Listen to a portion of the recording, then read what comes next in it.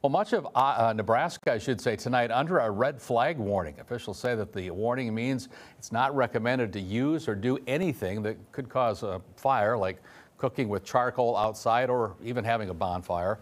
A Nebraska firefighter telling us why the state is under that warning.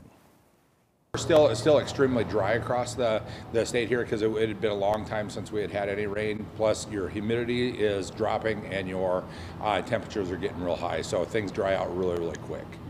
You want to make sure that you're being mindful about have a water can or something next to you that you can put on that if a fire were to start.